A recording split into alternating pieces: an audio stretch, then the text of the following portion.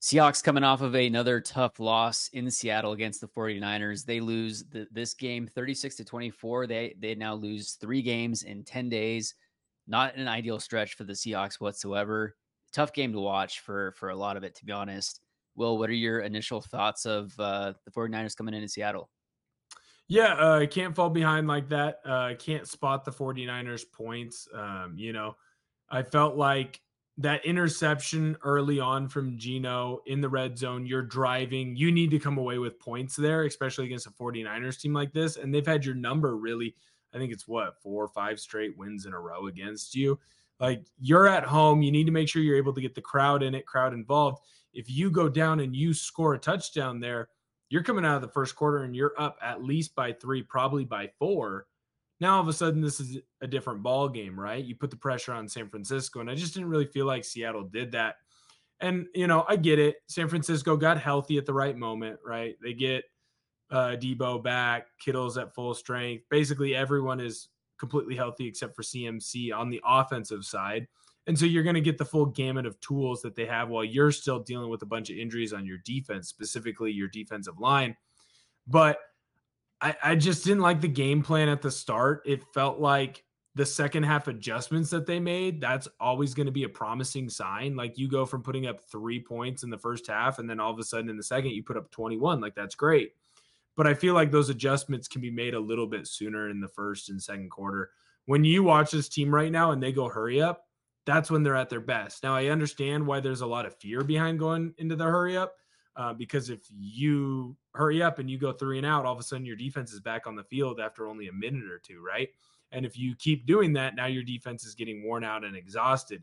Yet I feel like when Geno Smith goes into the hurry up, that it feels like when he seems to be doing his best. That's when he's able to make quicker reads. He's finding his open receivers.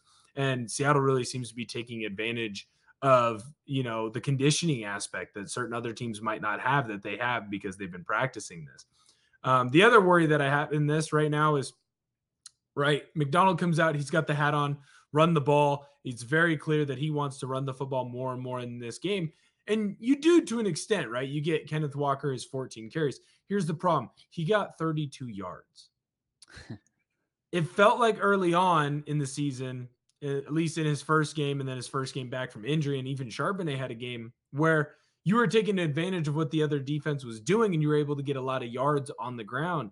You can run the football as many times as you want. If you're averaging less than 3 yards a run, you're in a lot of trouble. Really, you need to be averaging, close to 4 yards a run, at least 3.5. Because if you do 3 plays, 3 runs, 3.5 yards, you'll get the first down and you'll keep the chains moving. So when I look at that number, that's probably the number that scares me the most is, yeah, you got Walker the ball more, but you got dominated on that offensive line and he only got 32 yards. I mean, his long run was 8. He can fall forward and get 4. Charbonnet's long was 9. You and I were talking after the Giants game about how they need to run the ball and work the running game. We'll get into the offensive line in a little bit, and that's a glaring, huge issue. We've talked about the line on both sides of the game, but the offensive line, as we'll get into the stats, is just terrible. But Rough. the San Francisco team was able to come into Seattle. Their rushing game, 33 carries for 228 yards, an average of 7. Through the air, they went to 255 yards. Brock Purdy was 3 touchdowns, no interceptions. Geno Smith ended with 1 touchdown, 2 interceptions. But the defensive line in the same light, they gave up 220 rushing yards. Brock Purdy had 19, but their top 2 guys had 99 yards on 10 carries, 73 rushing yards on 9 carries. Both sides of the ball, the offensive and defensive line is just atrocious, and they're not going to get anywhere if they keep playing with where like they currently are. Right. I mean, it's very clear on the defensive line that they miss Murphy a lot. Obviously, Mafe played a little bit in that game. He was able to get a little bit done. Jones was able to play a little bit in that one. As I'm going through, Derek Hall played a little bit. He has a tackle. When they were at their healthiest and you had your 4 starters, Mafe, Hall, Williams, and then Murphy, right? It felt like that's when you're at your greatest. That's when that defensive line was getting after quarterbacks and getting a bunch of sacks, and you had all these pressures that was able to alleviate some of that pressure that the secondary was feeling. Well, now you have all those injuries on the D line. Then You lose your top cover corner in Reek Woolen. He's out, and it sounds like he's going to be out for a little bit. I mean, it just didn't look good from top to bottom. When you can't stop that run game, D line wise, well, now you got to start committing more guys into the box. Now you're leaving more guys on an island. That's where you see those big plays happen. I mean, shoot, even Julian Love, who was a game time decision, like obviously Warrior, he comes out, he plays. He's got 10 tackles, 7 solos, but the thing that's going to stand out in everyone's eyes is the missed tackle on Debo. Now, to be fair, that's kind of a crazy play. It's a horrifically thrown under ball. You know, Purdy, I don't know if he doesn't have the arm strength to make that throw. I don't know if I like off the top of my head, I can't remember if he got hit. I don't remember if the ball got hit. Like it was just a bad throw. Debo has to come back to it, but Love isn't able to adjust his angle. He whiffs. Debo takes it to the house, and all of a sudden now it's a big play touchdown that they got. So some of it is, yeah, I'm going to give you some leeway because you've had all these injuries, right? And you're fighting through different nicks and scratches and scrapes and sprained ankles and, you know, whatever you have. But at the same time, you just went from the number one team in the NFC West, and it frankly wasn't close, to now you're dangerously close to being the third best team in the NFC West, and it's been 11 days. Like that can't happen, right? Even with all these injuries, your quarterback didn't get hurt. If Geno Smith was the one that went out, then it might be more lenient on it. But right now, you got to figure out something. I think that's why they made the trade with the Jaguars. They wanted to bolster that defensive line depth. I mean, Nwosu, hopefully, fingers crossed, he'll eventually get back soon. Murphy, hopefully, he'll eventually get back soon, because right now you need those two back, and then that'll alleviate some of the pressure on guys like Williams. Williams has to feel like he's doing it all by himself when it comes to stopping the run. Jaron Reed is fine, but Jaron Reed is not what Jaron Reed was 2 or 3 years ago, and I don't think that Jaron Reed will ever have been comparable to what Murphy and Williams have been doing, right? Like you want him as your third defensive tackle. That's really strong. When he's your second defensive tackle, then it's, oh, okay, you know, like we're not going to be amazing against the run. And then you just keep getting injuries and injuries and injuries. Injuries happen in the NFL. You got to find a way to combat them and have other guys step up or hide those issues through defensive scheme. You're going to go through a big stretch run right now where you play a lot of really difficult football games, and they need to figure out something, and they need to figure out something fast. And speaking of the move that the Seahawks made on Monday, they acquired Jaguars defensive lineman, defensive tackle Roy Robertson Harris for a 2026 6th-round draft pick. He is 31 years old. This year has 7 tackles, 4 quarterback hits, 2 sacks, and 1 tackle for loss in 6 games. This article states that Seattle's defense started hot, but has since fallen off as the team has dropped 3 straight games while allowing over 35 points per contest, the second highest average in the league over the last 3 weeks. And regarding Robinson Harris's contract, he's in the second year of a 3-year, $21.6 million contract extension that he signed in 2023. Do you know anything about, Roy Robertson Harris and what he might bring to this team? He's a good depth piece. He's kind of like Jaron Reed, right? Like you now are adding more depth to that position. I think they made that trade because they know that Murphy's going to be out for a little bit, but they also know that some of the 2s and 3s that they're playing right now, they're not doing what they need to get done, right? They're losing a lot of battles, and that's leaving other guys on islands, and they're not making plays, and that's leading to big runs. They're getting reached, they're getting down blocked, they're getting moved out of their gap, and that just frankly can't happen. Like, yeah, you're going to take a step back as when you go from your 1 to your 2, and you're going to take another step back when you go to your 3, but at the same time, you need to be able to fight and hold your gap, or else they are going to move on from you. It's the NFL, it's a business, and it can be very cutthroat.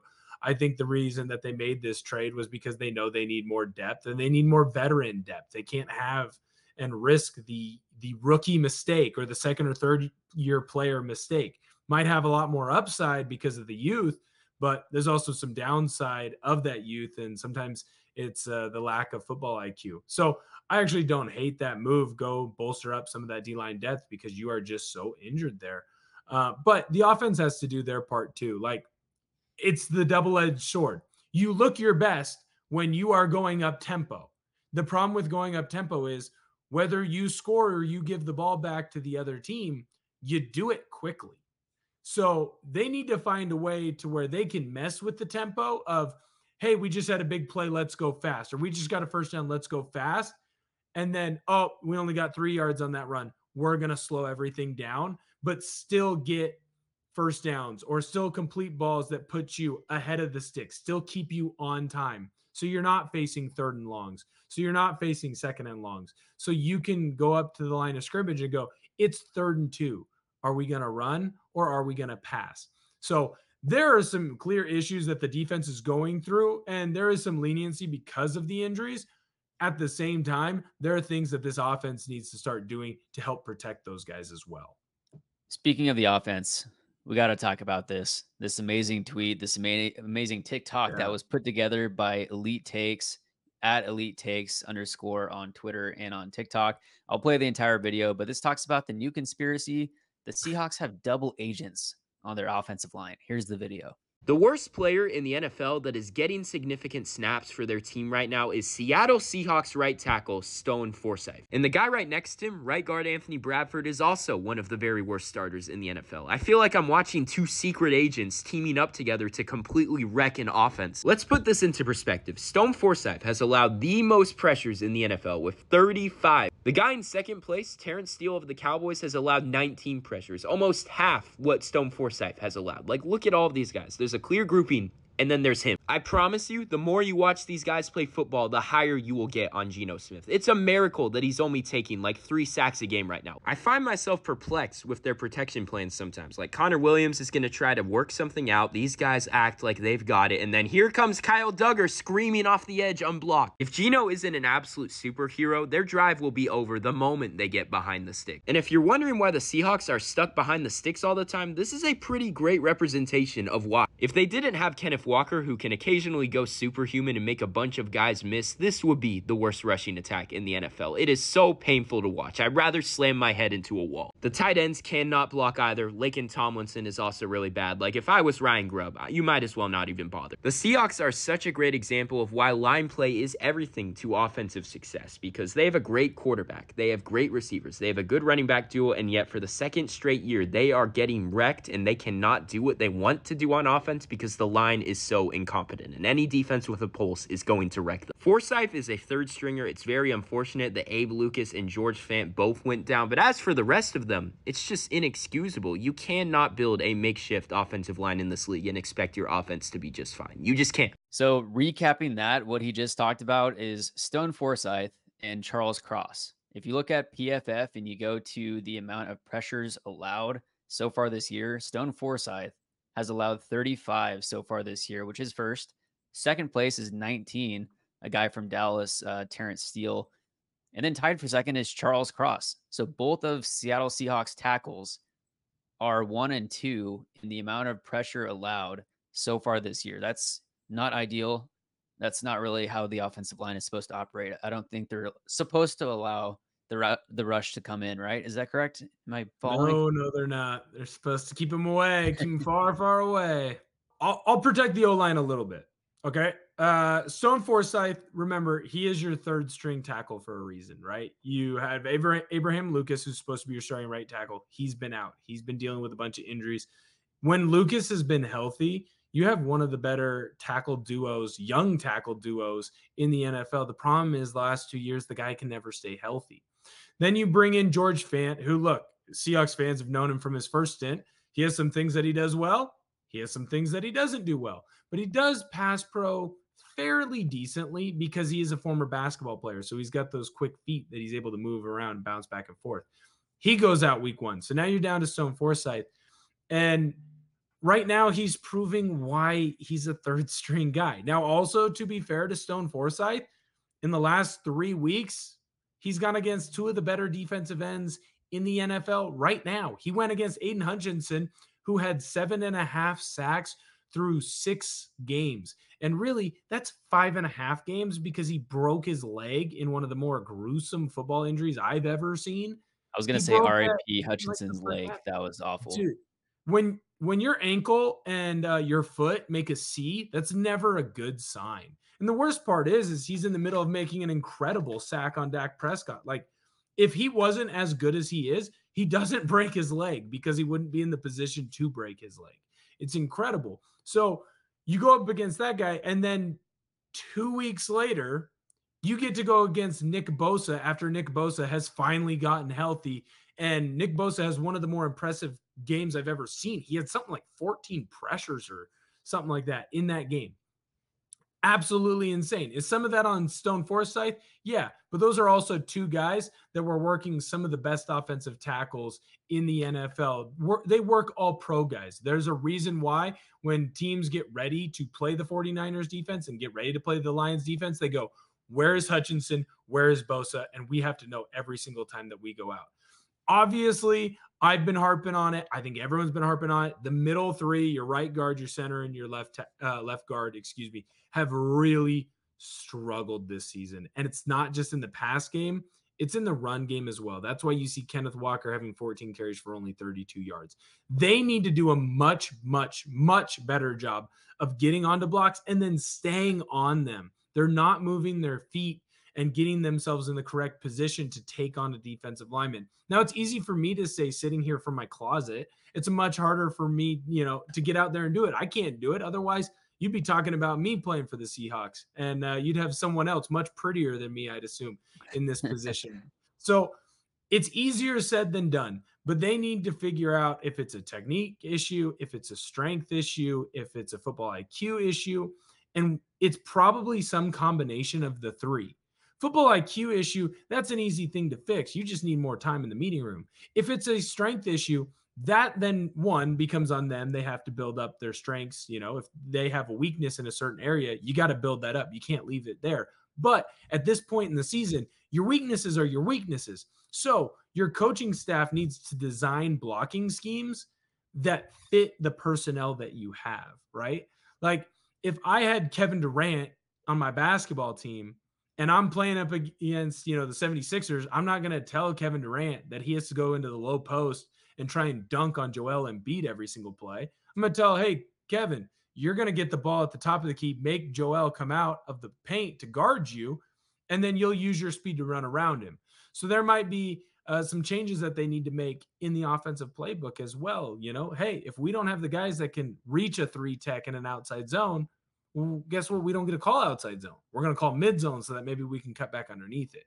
So there's just little things that I think as the season goes, the coaching staff can also look at their players that they have and say, well, this is what we have. We have to find a way to win with this crew and make those adjustments. And hopefully those adjustments start coming, because you can't just sit Geno back in the pocket and say, we're going to throw 52 times in a game. That's just not going to be successful for this team.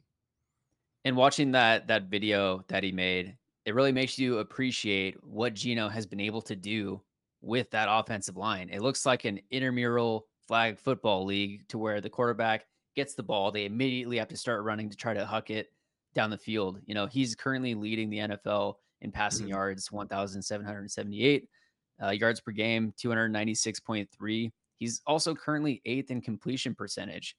So while he has some of the most pressure in all of football on him at all times, he's able to do what he's able to do. And Kenneth Walker did look good those first few games.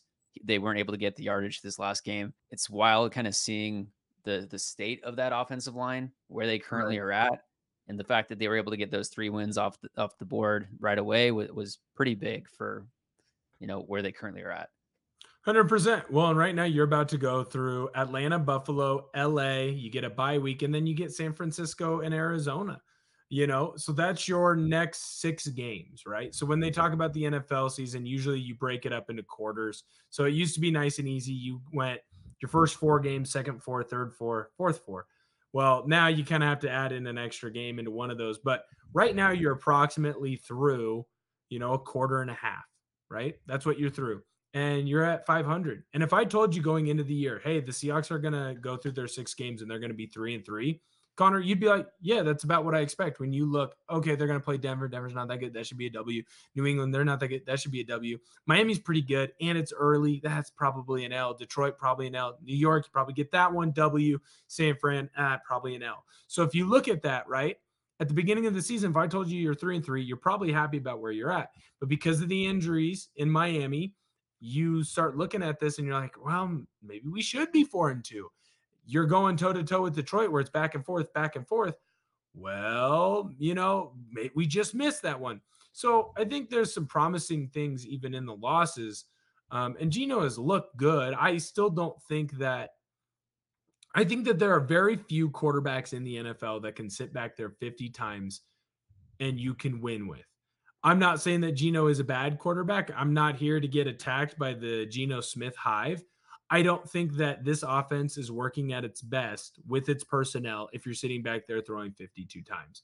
I do think you need to throw the football. I think your best three weapons, well, your best two weapons, aside from Kenneth Walker, are on the outside. You need to find ways to get JSN the ball, and you need to find ways to get DK Metcalf the ball every single week. I mean, shoot, even in the 49ers game, like, obviously his stats are down compared to what they'd been the couple of weeks before that. But you have to remember he has the big touchdown taken completely away because of the penalty, because you had two guys in motion at the same time. So, and then Tyler Lockett's obviously Tyler Lockett. He's always going to find ways to come up big when you need him most. But all of that to say, you're about where you should be. You just have had 3 straight losses, so it feels worse. You're going into the meaty part of your schedule. You need to probably go 2-4 in your next 6. 3-3 would be great. If you went into the bye in your next 3 games and you went 1-2 or 2-1, you're probably pretty ecstatic. Atlanta looks really good. Buffalo looks really, really freaking good. They They might just be got the best. Amari Cooper also. Right. Of course they did. And then you're coming back to play. And I guarantee the way that it's been going for the Seahawks, Puka Nacua and Cooper Kupp will both magically be 100% Right. healthy by the time you play LA. So Right. you need to go through this next 6-game stretch, or 6-week stretch, I should say, with 5 games. You need to be about 2-3 or 3-2, somewhere in there. And I feel good about where you're at and your chances. But to do that, you have to fix that interior offensive line play. Stone Forsythe has got to figure out a way to stop defensive ends. You can't keep leaving him one-on-one in an island. Now, life will get easier. Atlanta doesn't have that premier defensive end pass rusher. Buffalo doesn't really have that premier defensive end pass rusher. And LA doesn't really have that premier defensive end pass rusher. So hopefully those numbers should get fixed a little bit with him. And then, as always, you got to find ways to get K9 going, because if teams have to respect your run and your pass, it makes your passing game a whole lot easier. And it's not Geno Smith, 1, 2, 3, hope that someone pops open, or else I got to thread a needle. And the guy's name is Stone, for heaven's sake. You'd think that would help with something. Gotcha. But yeah, I mean, the Seahawks, their big weapons on the offensive side of the ball, those 3 receivers are solid. JSN has been getting some more targets, some more grabs. He's looked solid.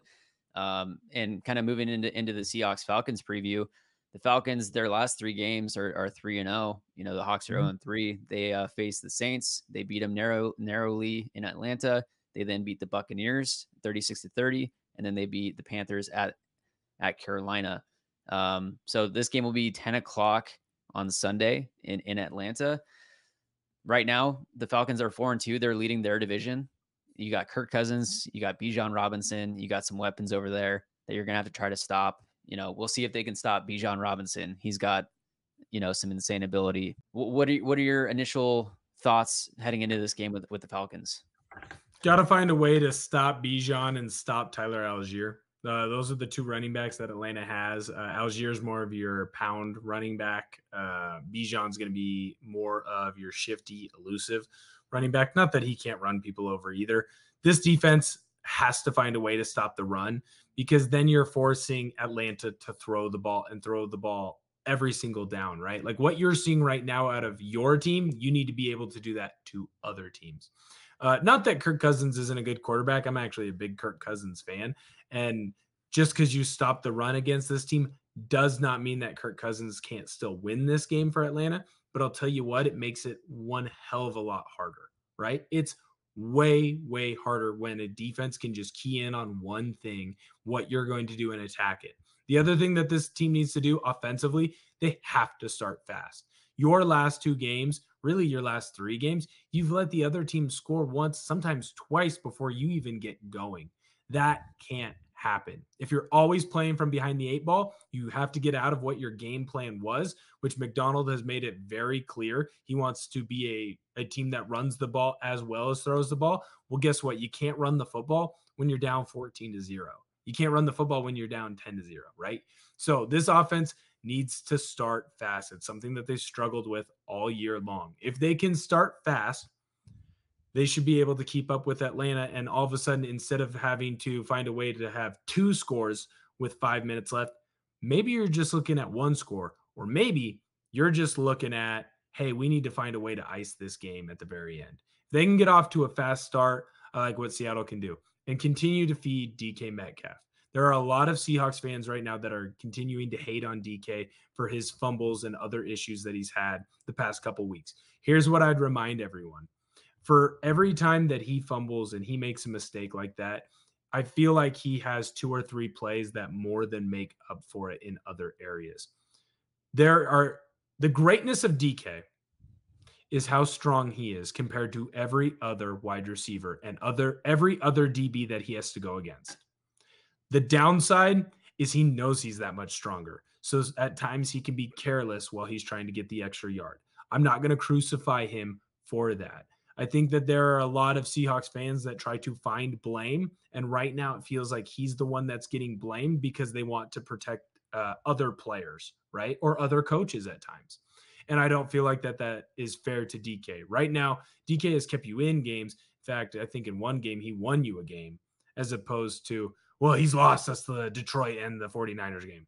DK didn't lose you those games. He had mistakes, but in other games, his reckless abandon has gotten them into big plays, big explosive touchdowns. And sometimes those touchdowns were the difference between them winning and them losing. So I would look at DK to continue to have a big game, feed him often.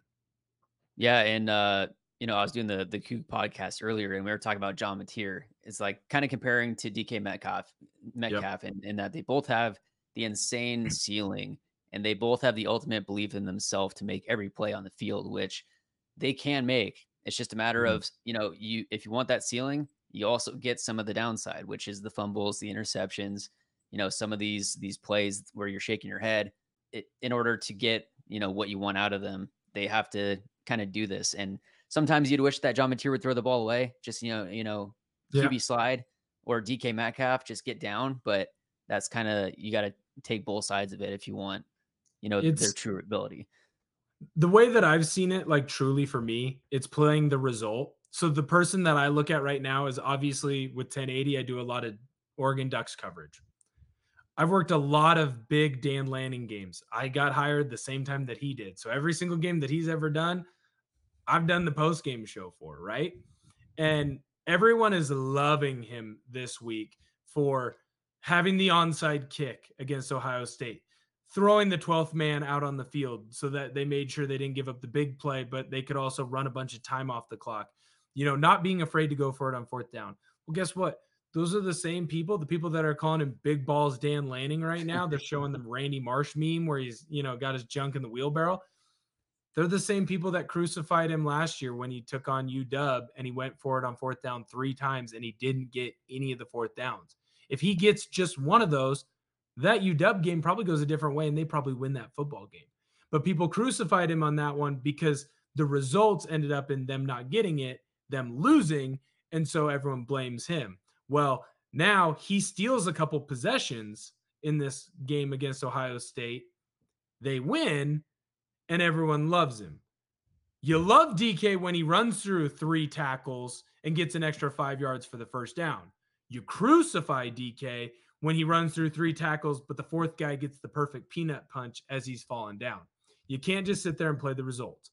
I want aggression. I want aggressive players. I don't want players that are just diving onto the ground anytime they see someone, unless you're Tyler Lockett, because I love Tyler Lockett and I'd like him. He's got a service time. He could do that.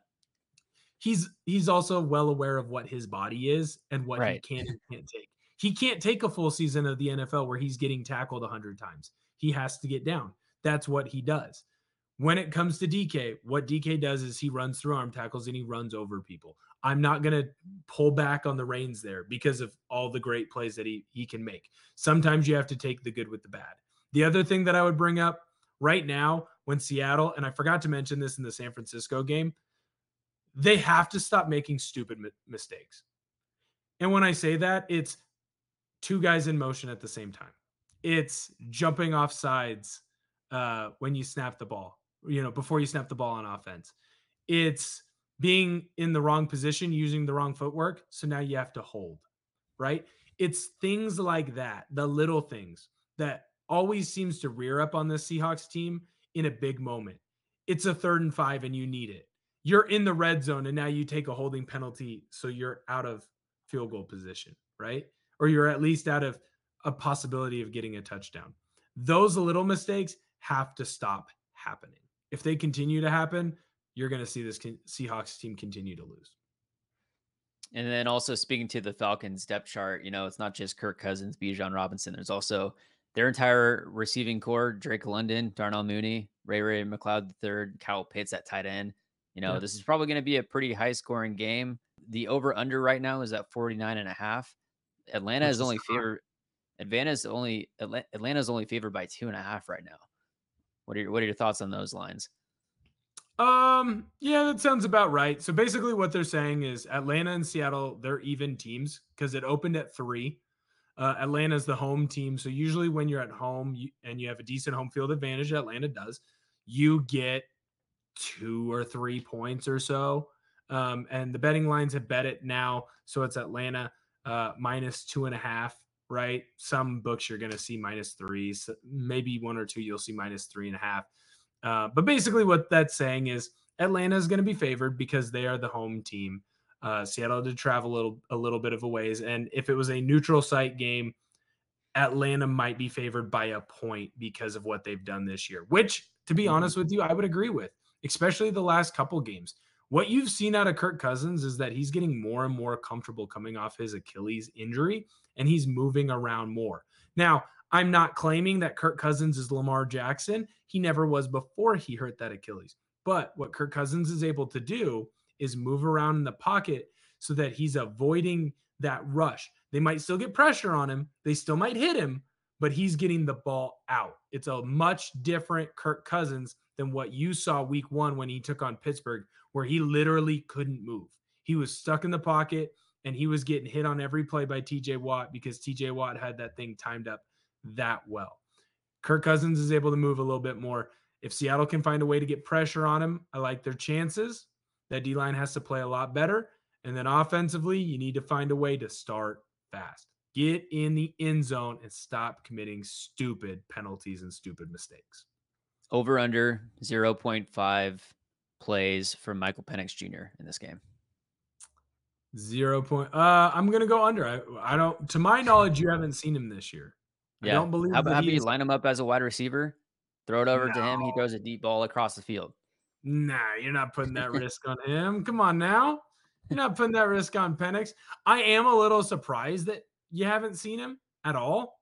But then again, Atlanta, every game that they've played has been close. Like, I feel like Atlanta doesn't blow anyone out and they don't get blown out. Like Steelers game, that was back and forth. You lost that one by 8. Your worst loss, think about this. Your worst loss this year in Atlanta is you lost by 8 to the Steelers week 1. Also, the Steelers only kicked field goals in that game.